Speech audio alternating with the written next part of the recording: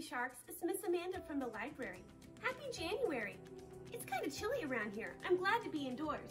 And I was checking out the Sora app on my computer and found some really great books for you to read. Let's check out A Bear's Year. It starts off in winter and we find out what a bear does all year long.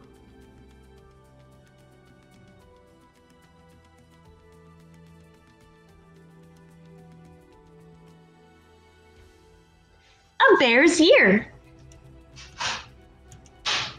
Written by Duval, illustrated by Gerry Turley. Winter bear drifts into sleep, Earth's snowflake blanket soft and deep. Northern lights paint the sky, gray wolf wails a lullaby. A cozy dreamer in her lair cuddles newborn baby bears.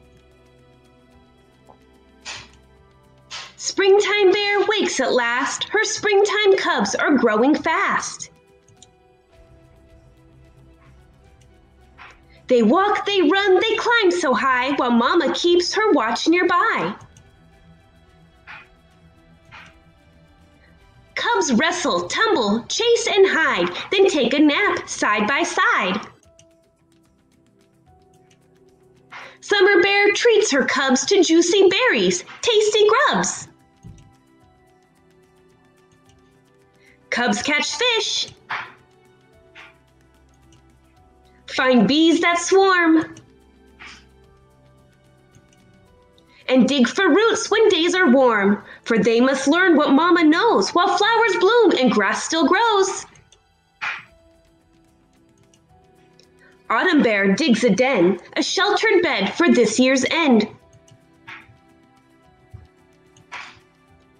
Coats grow thick, bodies strong, soon bears will doze all winter long. Food grows scarce, leaves turn gold, mountain's breath will soon blow cold. Days are short, nights are long, north winds sing winter's song.